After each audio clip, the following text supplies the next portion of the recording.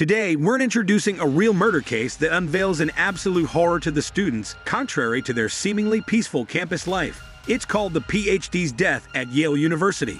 On September 8, 2009, Annie, a graduate student at Yale University, was believed to have disappeared. According to her roommate, she went to the School of Medicine early in the morning as usual.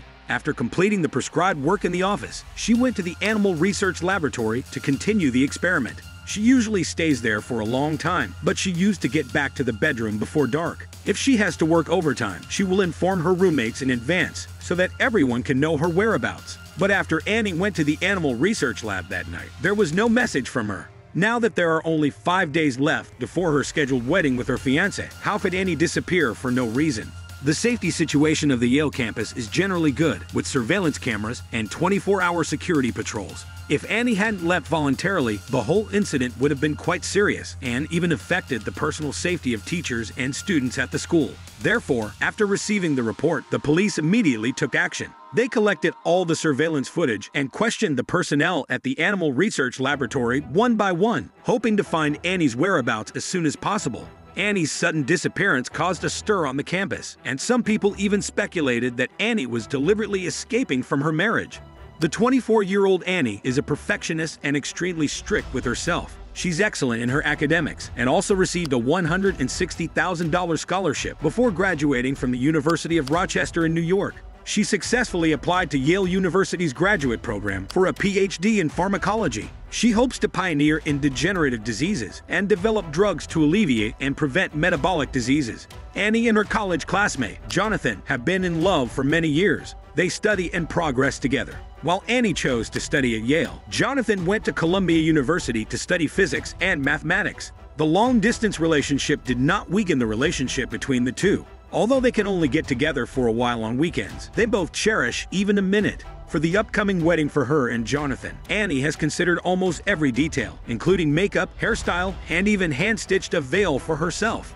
Annie has always told her friends that her wedding must be flawless. She holds high expectations for her wedding, which might explain why she disappeared suddenly due to the pressure. When there were only 5 days left before the wedding, she still had a lot of research work to complete. At the same time, when she found there were still tons of preparations for her to follow up on, she became anxious and didn't want anything to be delayed. But time doesn't seem to allow her to take care of everything.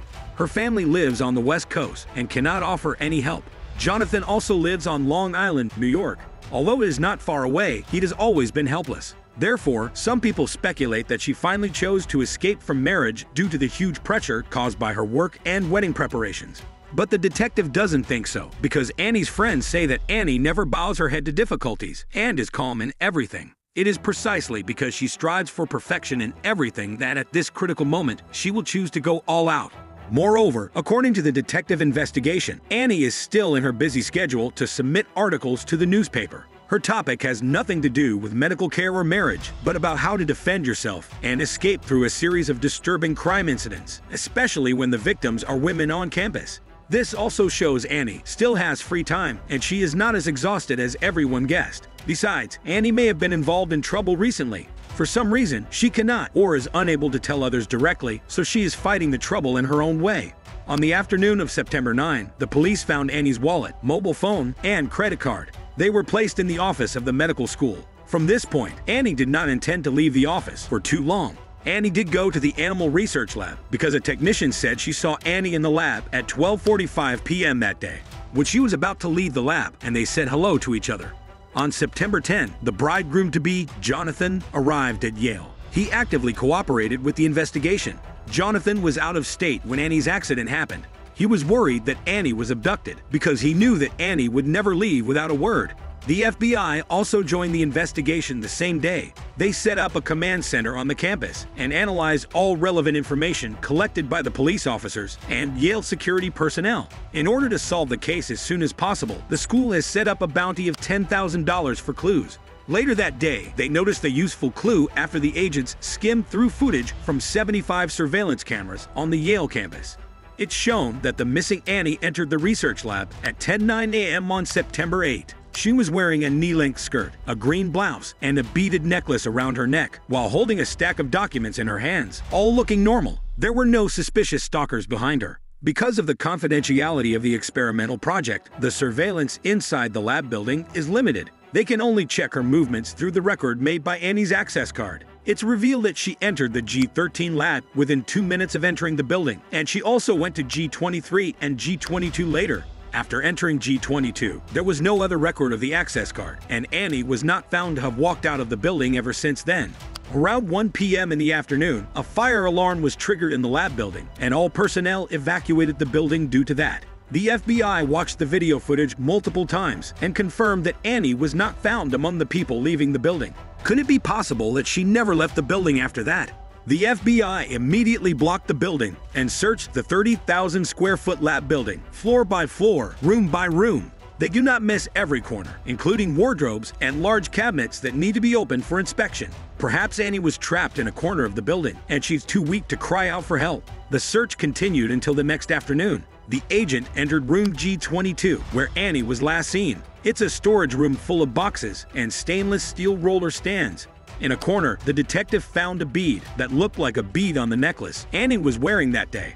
It seems like there might be a fight, causing the bead to be scattered there. The agents tapped on the walls and metal shelves, calling Annie's name repeatedly, but no one answered. When the agent removed the shelf leaning against the wall, a white wall was revealed, but also nothing unusual was found. However, after a careful inspection, they found a few drops of blood near the baseboard. Detectives determined that something must have happened here, and that Annie is likely to have suffered misfortune before the fire broke out. This explains why the FBI was unable to locate Annie from the surveillance video. But in the entire lab building, apart from these traces of blood, no corpse or other clues were found. Could it be that Annie has left the laboratory in other ways?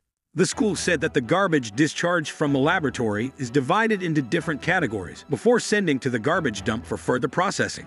Due to the lack of time, the police directly stopped the incineration of the garbage dump, located 40 miles away, hoping to find any useful evidence there. But all the efforts came to nothing. On September 12, they further searched G22 and lifted the room ceiling. Agents found blood-stained rubber gloves and socks in the compartment, suggesting someone was deliberately hiding evidence there. At the same time, after analyzing surveillance video and access card data, the FBI narrowed their suspicion to 3 people. 2 of them are engineering contractors, and the other is a laboratory technician.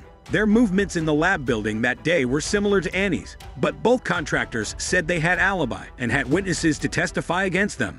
The laboratory technician named Raymond also seems to be very honest and innocent. As early as the beginning of the incident, he took the initiative to report to the police, saying that on the day Annie disappeared, he encountered Annie at about 12:45.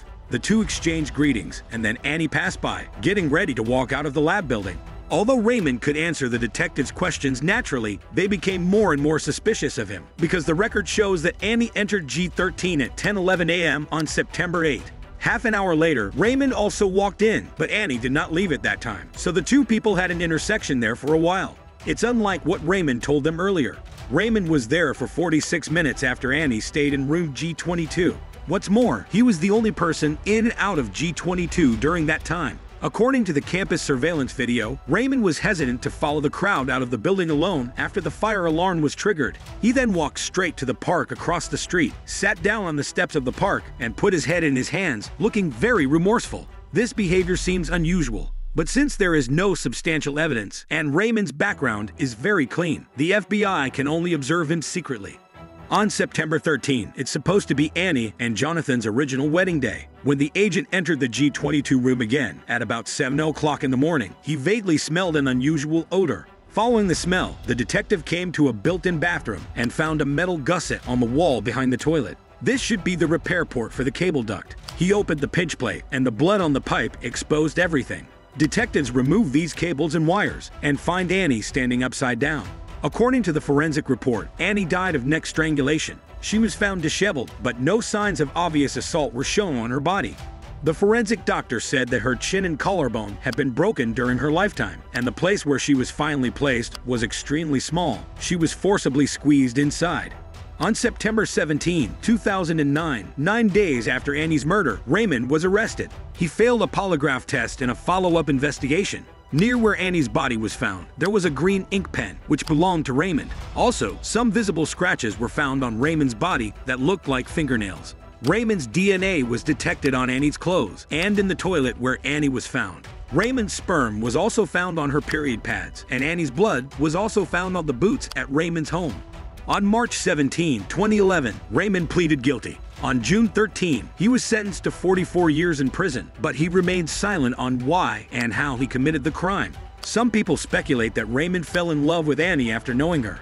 Although the two people did not have much interaction and only shared a laboratory, he could not extricate himself, not only because of Annie's charm, but also because of Raymond's fascination with Asian culture. Thinking that Annie was going to get married in 5 days, he couldn't win Annie's heart, so he forced Annie. But with Annie's fierce resistance, Raymond chose to kill her. He may have premeditated the plots for a long time. Coincidentally, a large amount of steam was released during the operation of a high-pressure sterilizer in the laboratory that day, which mistakenly triggered the fire alarm. So when Raymond was forced out of the lab building, he didn't have much time to clean up the scene as he expected. According to the access card, Raymond frequently entered and exited room G22 after the fire alarm was lifted. It is also said that Annie may have had a conflict with Raymond at work, and that Raymond deliberately chose to hurt Annie in the last days before her marriage in order to deliberately destroy Annie's perfection. After the incident, Raymond's ex-girlfriend was interviewed, and she told more stories about her ex-boyfriend, which might tell his real motive in killing Annie. Raymond and his ex-girlfriends started dating when he was 16. He's a great baseball player, well-mannered, and a popular handsome guy. But just 3 months after their relationship, he began to reveal his true color. Raymond is manipulative and likes to control everything, including what his girlfriend wears, who she hangs out with, and what she talks about. He asked his girlfriend to behave the way he wanted, and if she violated it, he would resort to violence. This reveals Raymond's paradoxical double-sided personality, and it is an endless fear for the girl after having a close relationship with him. But luckily, in the end, the girlfriend was able to break up with him through the intervention of the police.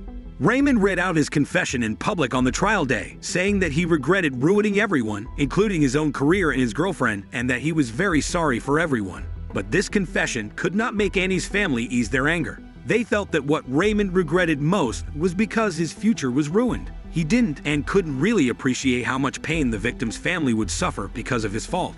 Annie was their only daughter, and even keeping Raymond in jail for a lifetime would not make up for their daughter's death. Here in this case, what a murderer takes away is not just her physical body, but also the hope of Annie's whole family. This is Horror Mysteries. Enjoy and subscribe to know more mysteries around the world.